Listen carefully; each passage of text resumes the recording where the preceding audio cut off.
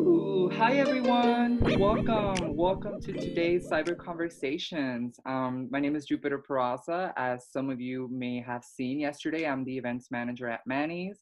I'm typically in the space setting up events and executing them, but now I am here in the cyber realm with you. I am joined by our dear friend, Hadar Aviram.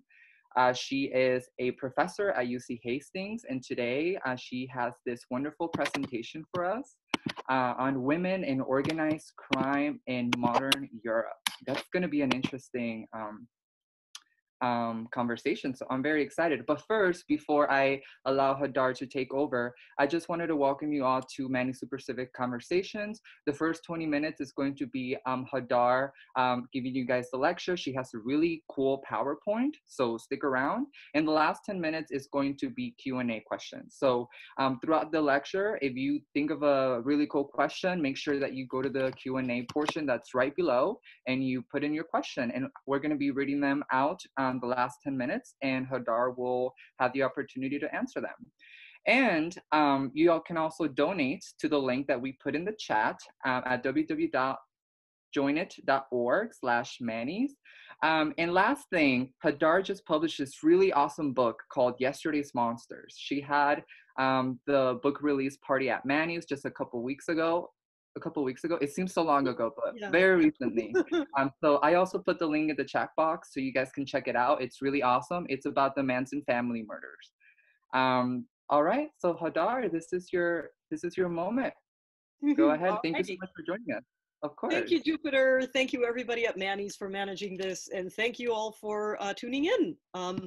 So when I was thinking what to talk about, there's all kinds of things that are relevant to these times we're facing, but I figured maybe we could all use a break, so I decided to talk about something that's not related to that at all. And in fact, decided to talk about work that I did with Malcolm Feely, my dear mentor and friend from Berkeley. I work at Hastings on women in criminal justice between 1600 and 1900, so early modern Europe. And I hope it'll be interesting. I hope you guys can see my my PowerPoint at this point. Is that all working out? Can you guys see the PowerPoint? I'm not hearing anything to the contrary, so I'm going to assume it's all going well. Oh, yeah, we see it. Hooray. Okay, great. Thank you. So, this is work that we've done on and off about women and crime, and our point of departure in doing this stuff was because people tend to assume that crime is a male phenomenon. There's this famous criminology book by Gottfriedson and Hershey, and they just make this statement, and they say gender differences appear to be invariant over time and space in terms of crime.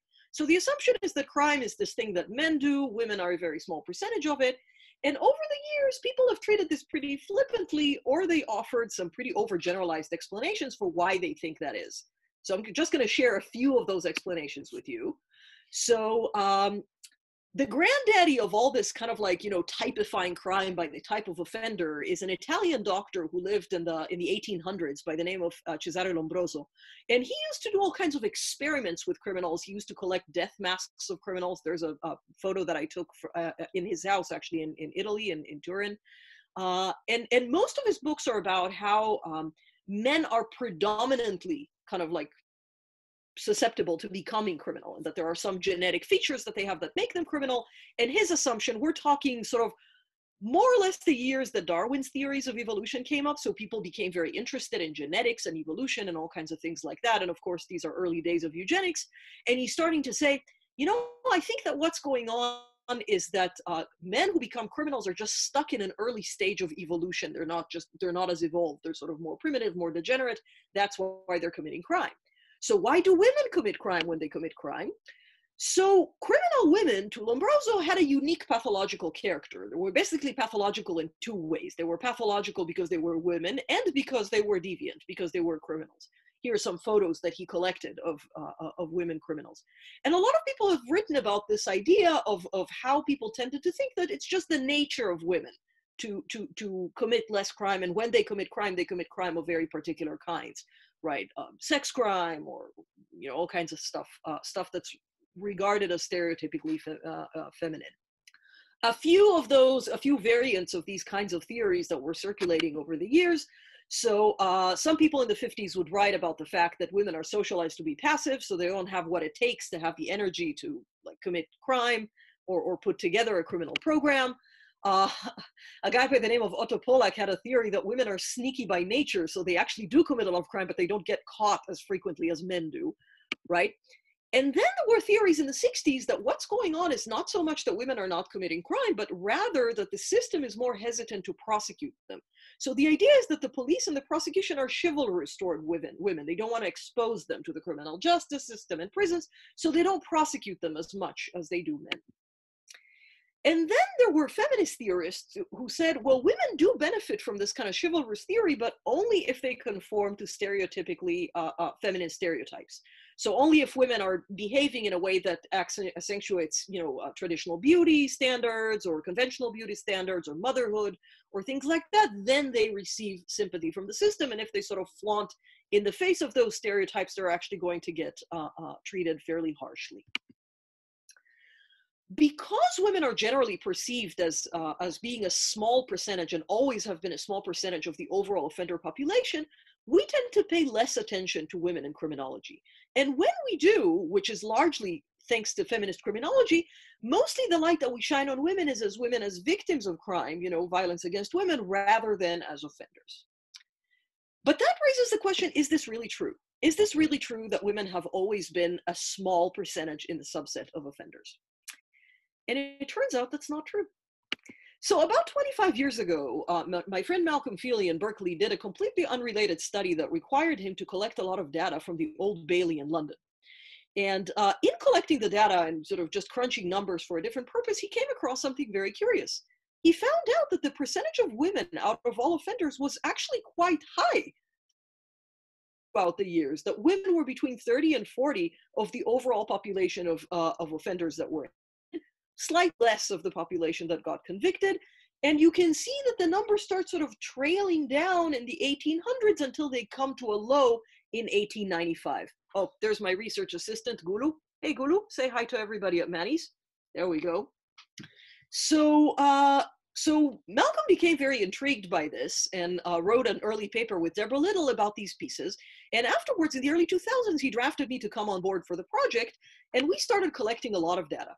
And we were able to go to ancient courts in England, France, Germany, the Netherlands, Belgium, and even some US colonies, and collect data from hundreds of years ago and actually put all of it in modern spreadsheets and crunch the numbers. And we found out that the data that Malcolm found for the Old Bailey was not an aberration. And we saw a pattern that repeated itself in many European countries over those years. So just to give you some examples, most of my examples at the beginning of the talk are from the Netherlands, because most of them, the most complete data sets come from there. They've really preserved well their ancient court records. So these are three types of data sets that we found about Amsterdam. And again, we're seeing the same pattern. We're seeing women being sort of around 40-ish to 50-ish% of offenders in the early 1700s. And then again, the numbers start sort of trailing down in the 19th century. So there seems to be some really early data that suggests that the numbers might have been low and then rose and then came back down. But the more reliable data that we have are for the latter period, so starting with the late 1600s. So this is something I'm going to talk about a little bit later, but one of the things that we did is we tried to take out of the database offenses that were usually kind of, specifically targeting women, all kinds of sexual morality offenses, night walking, which is a fancy way to talk about sex work at the time, to see if the numbers go down. And we're seeing that they are going down to some extent but not by much, that we're still seeing percentages that are much higher. Just to kind of like give you a perspective, today you would expect to see the numbers hovering at around 5 to 10%.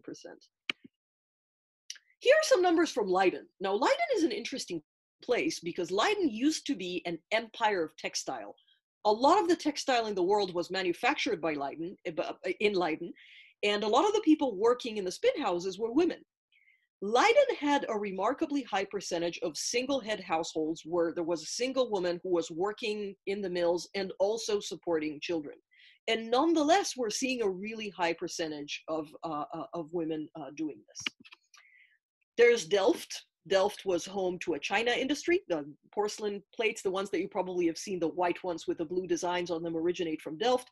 We're seeing pretty high numbers, again, of offenders in the early 1800s before the numbers start going down. And then you can see on the right side modern data from the Interpol to tell us kind of like an idea of where things came to in the early 1900s, and we're seeing what the percentages are. They're closer to the way that they look now. What we've done here is we've basically superimposed all of these numbers on top of each other. So this is kind of quick and dirty. It's lots of different databases. The quality varies, but it kind of gives you the same idea that we're talking about this kind of graph that goes up and goes down, and the numbers come to resemble the percentages that we're used to, only at a later period. So this raises the question, what is going on? Where did all the women disappear to? Why are we seeing this high participation of women in crime, and we're seeing so little of it later?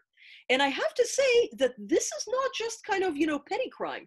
We're seeing involvement of women also in pretty serious organized crime. So there's accounts, for example, from Belgium of women who were doing pretty serious larceny gangs, like theft gangs. Women who were intermarried to lots of families. So a woman, for example, would be legally married to one guy, but she would also, hook up or shack up with this other guy and link the two families together. Women who would run the ale house, the tavern in the town, and would be basically a hub for all the stolen property. So we're getting all these stories of women that are actually fairly central in the crime scene. They're very important. They're sort of lubricating the social relationships within the gang, so lots of organized crime activity. So it's not just kind of like petty small things. It's even kind of serious crime that today we would more likely be associating with men. So where did all these women go to? Why did they disappear during the Victorian era? So Malcolm and I looked at 5 possible explanations, and we've found fairly good reasons to rule out all 5 of them. I'm going to go over all 5, and then I'm going to give you the explanation that we think explains best what is actually going on. So the first one is a question of whether women were over the years shifted over to lower courts. So we have lots of different levels of courts, and the idea is maybe we used to view crime more seriously at the beginning of the era, and then over the years it became sort of less serious, and we shifted them over to lower courts. But it turns out that's not the case. Here's some data that we collected from Paris. We're seeing the numbers from the lower courts are above in blue. The number from the upper courts are down, are below in green. We're seeing that there's a decline in both. And certainly there aren't enough numbers of women in the higher courts throughout the period to explain what's going on. There's certainly not a movement to the lower courts. There's a decrease there as well. So that's not going on. And by the way, we're seeing numbers of men and women kind of going in opposite directions in those lower courts, which is kind of interesting. So it's not just that the numbers of men are rising, but also the numbers of women are falling at the same time. Same deal, actually a different deal in the Court d'Assises, which is the higher court. We're seeing the men's numbers going down, but we're also seeing the women's numbers going down at the same time. So again, not a particularly convincing explanation. And this goes to the second explanation, which is some people think, well, maybe it's not that the women were committing less crime, maybe the men were committing more crime. Again, a lot of it depends. It's too complicated to just kind of like nail it and say this is the simple explanation to what is going on. You can see the graphs again. So maybe what was going on is that women were predominantly prosecuted for typically feminine offenses, which in the late 1600s, if some of you are familiar with Salem, would have been witchcraft and things like that. Maybe women were prosecuted for abortion. Maybe women were disproportionately prosecuted for adultery, all kinds of things that have to do with female morality and with sort of double standards and patriarchy. And then when those feminine offenses start going down, women's crime starts going down. Well, turns out, no dice. It's not a good enough explanation, because here are the graphs when we're taking those typically feminine offenses and we're reducing them, we're taking them out of the database. So this is in Paris. We're still seeing the same decline, right? Of course, there's a sharper decline when we exclude the typically female offenses, but we're still seeing the decline pretty clearly when we're looking at the sort of, gender neutral offenses like, I don't know, theft or public order and all kinds of things like that. Here's the same picture for the lower courts, very, very similar. So there's actually not a ton of women getting prosecuted for these typically feminine offenses. This is something that we were able to do because we had lots of definitions in the ancient courts of which offense is going which way. We're actually seeing a rise in prosecutions for sexual and moral offenses in the latter years of the lower courts, but everything else is going down. So the pattern stays the same. So there weren't apparently enough of these kind of witchcraft, abortion, infanticide, night walking, adultery stuff to explain this general pattern that we're seeing. So maybe women were mostly minor accomplices of male criminals. You could be forgiven for thinking that that's the case, because there is a lot in literature today when you look at newspaper stories that tell you stories about women who are acting as drug mules for their boyfriends, or doing kind of like watching while their boyfriend is robbing somewhere. So you would think, okay, maybe in a lot of these times the guy is really the criminal figure and not the woman. Again, turns out that's not the case. We have numerous accounts of women acting on their own. We have numerous accounts of women acting as heads of organized crime. So this is not really a subset that can explain this. And one of the ways we can test this quantitatively is that in some of the old registries, we actually have lists of people that were prosecuted by time. So if there's a bunch of people prosecuted for the same crime, we're seeing them together. A lot of times we're not seeing the women prosecuted together with a man. A lot of time we just see this as its own crime. So it stands on its own. So not a good enough explanation. So maybe what's going on is that the men were just gone. Maybe in times of war when all the men are missing, right? Like Rosie the Riveter, kind of like the women rise and they're like, okay, we can do it. We're going to do the crime because the guys are gone. So all the crime you're going to see for the village in that year is women's crime because the men are gone. Again, doesn't work. We have data from multiple countries. We have data from multiple cities. We know when the wars were going on, so we know when the men were gone. We're not seeing a difference. We're still seeing the general pattern of decline. So here's what we think is going on. There's basically two things that could explain why women are disappearing. Actually, three, I should say. The first is that women are actually committing less crime, like the women are doing less crime. The second one is that women are prosecuted less often for crime. The third one is that both things might be going on at the same time. And the place where we went to try to figure out why that might be is writings on social history. And what we find is that the Victorian era was characterized by one of the main characteristics of the Victorian era was a very big gender segregation, a huge increase in gender segregation. So how does this play out? It's not that there wasn't any patriarchy before the 19th century. Patriarchy was alive and well, but the style was very different. Patriarchy was more public. Women were out in the marketplace. Women were out in the alehouses. Women were out living public life with men. And because of that, they had more opportunities to commit crime because they were just involved in the life of the town and they came across opportunities to commit crime. In the 19th century, there's a bunch of things that happened. First of all, the Industrial Revolution brings about big machines in factories, and the machines are built differently for men's bodies and for women's bodies. So women don't work in the same factories as men. So they're segregated from men, and that means some of the opportunities go away. A lot of women go into domestic service in the Victorian period, and so the extent to which they go in and out of the house is also pretty limited. Now, there's also a lot of messages in Victorian culture that women have to stay home. There's this cult of domesticity, the idea that people should marry for love and enjoy raising their kids, and women's places in the home is actually pretty old, right? It's actually, sorry, pretty new. It's a Victorian idea. So this whole notion that women are sort of removed from public life is fairly new. So all of this distinction means that the style of patriarchy shifts from public to private. What does that mean in terms of women and crime?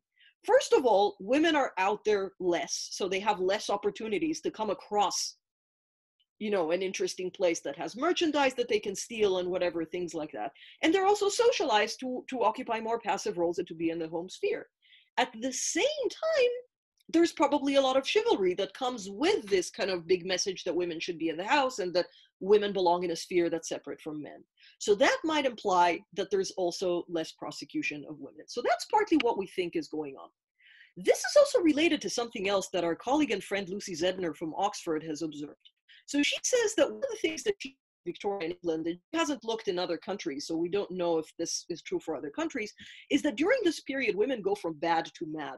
So a lot of things that before Victorian period would be prosecuted in criminal courts are now being reinterpreted as mental illness, and women are therefore sort of pushed over to asylums and a variety of madhouses that existed in Victorian England. So part of the picture might be that the women start disappearing because this message that they get from the culture that they shouldn't be out there being prosecuted for everyone to see, it shouldn't be a spectacle in public, means that they're basically stashed away in madhouses where nobody can see what's going on with them.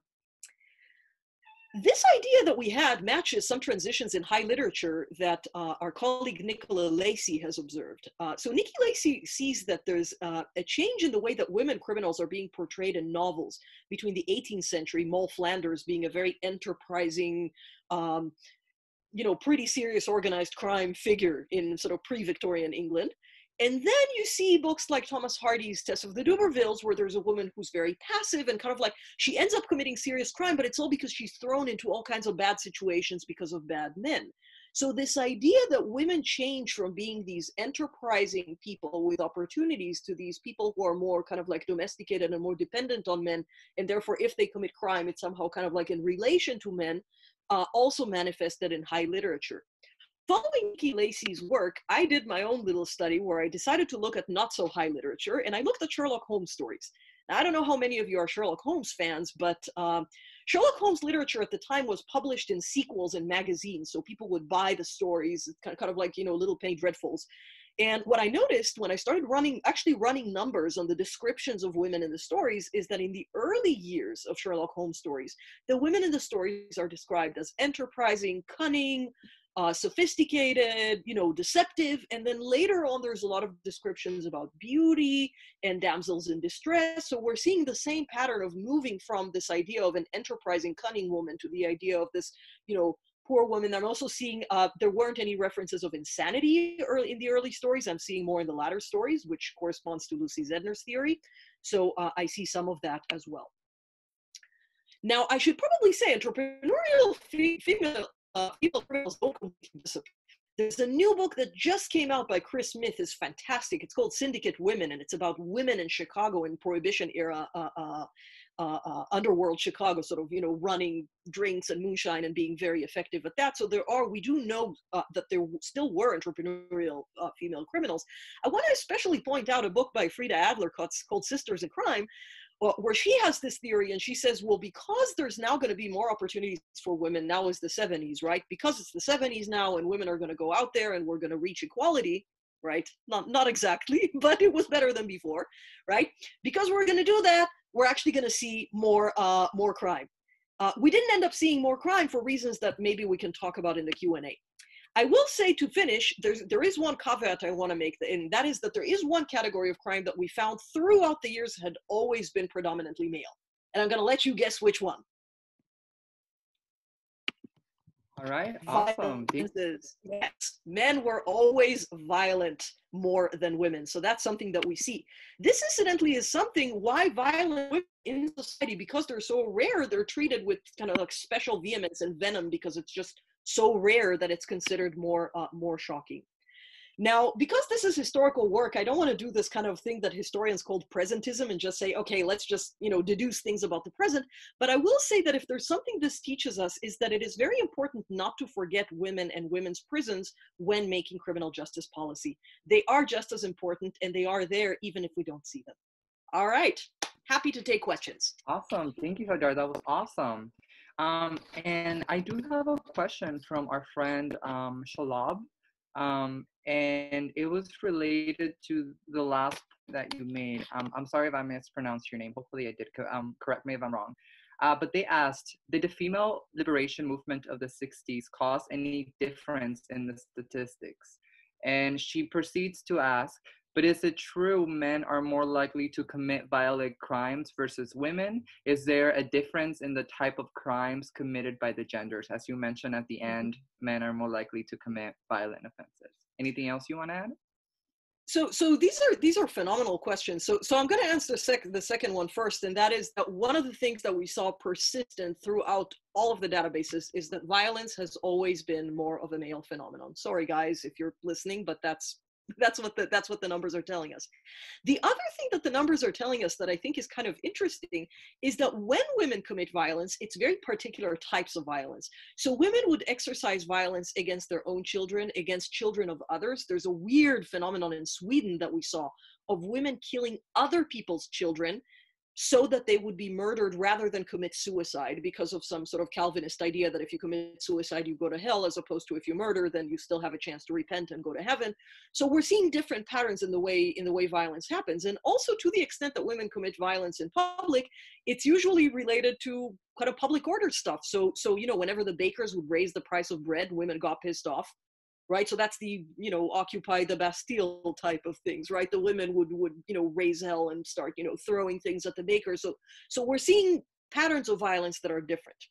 Now, as to the female liberation movement thing, I think that's an excellent question. And our colleague Darrell Steffensmeyer actually ran the numbers after Frida Adler wrote the book, predicting that there was going to be a rise in female crime, and didn't find a rise in female crime. And we think that partly what's going on is that capitalism has added so much to kind of like the way patriarchy works that it sort of cancels out the idea of private patriarchy becoming public patriarchy. That is so much that is different about the modern era that it's very difficult to predict that exactly the same, that it's going to be a reversal of the trend that we saw in the 18th and 19th centuries. So I hope that helps. Okay, awesome. Thank you for that. And we have a couple more questions. The next one is from anonymous attendee, John Doe, I am assuming. Is there data from elsewhere in the world not to subject these Victorian cultural forces from the same time period? Very little that we can actually run numbers on. And we were very interested in this partly because, as you've noticed, this study is very Eurocentric. We don't have anything about Asia. We don't have anything about Africa, not for lack of trying, because statistics are really, really thin. We do have stories from these places, but the stories, it's hard to tell when you're told a story about sort of a very powerful female criminal figure. It's very hard to tell whether it's typical of organized crime in that time, or whether the story is being told because it's so rare, right? And that's why it's interesting.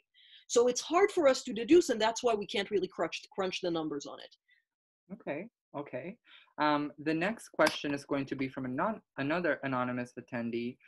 Is there any data about crime going down more for women than men as economic situations improve? Good question. That is a good question, and that is hard to generalize for this number of countries for this long a time. And that's also because different recessions and different depressions interact in different ways. I can tell you that if you would expect to see differences, it would be in economic crime, and at least in the early eras where women are more integrated into the public life, we're not really seeing a difference because we're seeing women and men involved in the same kinds of crime. Definitely. I should also point out that this is really difficult to test because the categories of crime themselves change over time. Okay. Next one is from Henry. Any credence to the idea that crime itself has changed? For example, our definition of crime or the types of crime that are most popular, white collar crime equals men's jobs. So this is interesting, and obviously in the 17th and 18th century, there would not be such a thing as white-collar crime because, that was the king, and the king just did whatever they wanted. And basically what you see is that the penal code reflects, this is a pretty Marxist idea, and to us it's not new, but at the time it would have been revolutionary, right? That the penal code pretty much reflects the ideas of the powerful. So for example, in Britain, the big deal is property, right? You can't poach in the woods that belong to the king, which is a classic capitalist idea, if you think about it, or a rich person idea, because the woods belong to the king, but it's the poor people that don't have anything to eat, and they would be the ones that would go poaching. So to that extent, you would kind of like expect to see maybe differences in gender. We didn't find a lot, but again, we don't necessarily have that kind of granular differentiations. I can tell you that when you go over a penal code, like for example, the French penal code over the years before the French Revolution and after the Revolution, crime does change a lot. So, what used to be crime against the king now becomes crime against the republic. The whole homicide world changes because there used to be like at least 3 or 4 different types of homicide by horse and buggy. And then, as there's less horses and less buggies, or the vehicles change, or the trains emerge, there's new forms of homicide. So that all requires a really careful surfing of kind of like what the categories are and try to equate them. And that's why doing this kind of work is always a bit of a generalized, quick and dirty job. Definitely. Okay. We have 2 more questions. Our next one is from Mandora. Was there any change in the type or frequency of crimes committed by men during the Victorian period? There are people who have studied men's crimes specifically in Victorian England more in depth than us, and you can probably see that going on there. What you can see mostly in England is a big change after the Black Act came into effect, which happened in 1780. So that would cover pretty much before the Victorian era and throughout the Victorian era. So for example, all these death sentences for pickpocketers, all kinds of things like that, that's all fairly new. And again, this is another form to control the poor. Okay, cool. And last question from Michael Mahoney. How will the increase of elected progressive district attorneys impact women prosecution rates? Wow. Ooh, that would be The interesting. So third that's one. taking us completely out of the history world and into today's world. And the Yeah. answer is, I don't know. It could strike both ways. I mean, one of the concerns that we have about this work is that we're afraid that people will sort of, try to presentize it and say, oh, well, in that case, in order to sort of like bring real gender equality, we have to sort of bring up women's prosecutions to the level that we prosecute men and be less paternalistic. And I think that's a pretty poor solution to what we're experiencing now. We have to bring both down rather than level up. Definitely. Okay. All right, you guys. Were all great questions. Followed by a great lecture by you, Hadar. Thank you so much for that. Very informational, very educational. I always enjoy your presentations. I remember the one that you did on Ukraine during the whole Ukraine scandal with Joe Biden and Hunter Biden. That was phenomenal. All right, everyone. So that it concludes our conversation for today. Thank you so much, Hadar, again. And for those of you guys that would like to support Manny's, the donation link is right in the group chat, and tag us online at welcometomannys.com. And thank you guys all for joining us. If you want to check out all the upcoming cyber conversations that we are going to be having, go to www.welcometomannys.com. Thank you guys so much, and I hope you guys have a good one. Bye, Hadar. Thank you so much. Bye.